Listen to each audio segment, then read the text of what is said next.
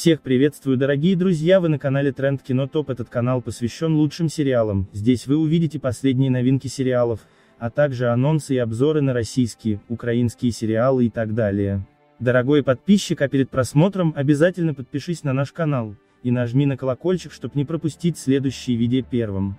Ну а сейчас вашему вниманию предстоит увидеть полный обзор на большую мелодраматическую премьеру сериала под названием «Вертинский». Сюжет, что было в первом сезоне. Сериал основан на биографии известного русского эстрадного артиста, певца, кумира эстрады первой половины 20 века Александра Николаевича Вертинского. Это был уникальный человек, и его биография заслуживает внимания. Саша после смерти родителей воспитывался у родственников. Ему говорили, что его сестра Надя тоже умерла.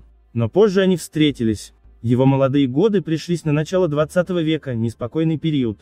Первая мировая война, нищета, переменчивое настроение в обществе, впереди революция, смена власти и режима.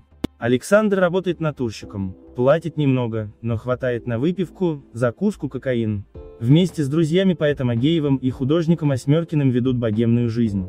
Все меняется, когда случайно Вертинский попадает в санитарный поезд. Он уносит его в другой мир, мир боли, страдания и смерти. За время его отсутствия происходит трагедия с Надей. Она погибает, не справившись с кокаиновой зависимостью. Вертинский начинает выступать. Его песня «Кокаинетка» имеет успех. Но оставаться в России небезопасно. Александру удается получить пропуск на корабль, и он покидает родную страну. Впереди его ждет много всего: успех, нищета, уныние, романы с женщинами, новые знакомства и встречи со старыми друзьями. Он покупает себе новый паспорт.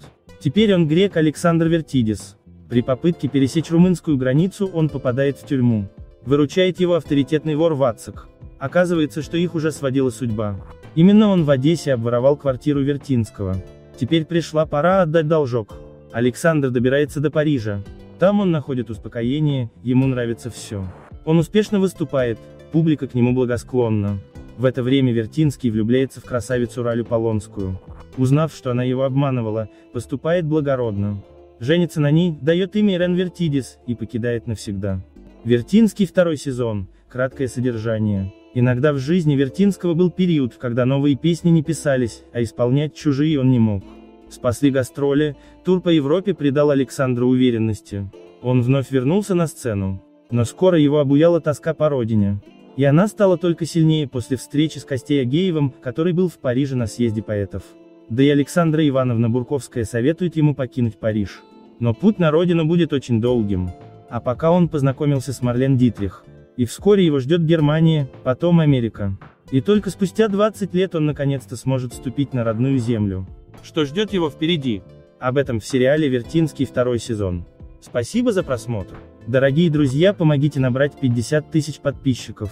Как только мы достигнем эту планку, мы сразу же открываем второй канал на YouTube. Канал уже проектируется, где мы будем помогать бездомным и нуждающимся людям в помощи. Каждый из вас может помочь в этом деле, подписаться на канал, тем самым вы поможете нам в добрых делах.